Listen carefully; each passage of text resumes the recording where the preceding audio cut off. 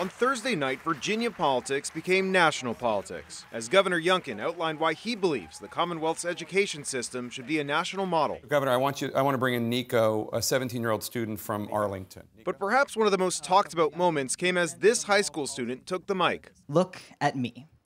I am a transgender man. Do you really think that the girls in my high school would feel comfortable sharing a restroom with me?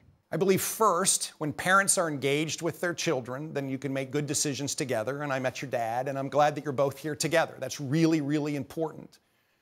I also think that there are lots of students involved in this decision. Youngkin has been criticized by LGBTQ advocacy groups before. This fall, he issued model policies that would require transgender students to use bathrooms and play for sports teams that match their sex assigned at birth. Trans rights are human rights! Outside the CNN building in Noma, high school students from the Pride Liberation Project protested the town hall. We do not trust Governor Youngkin with our education.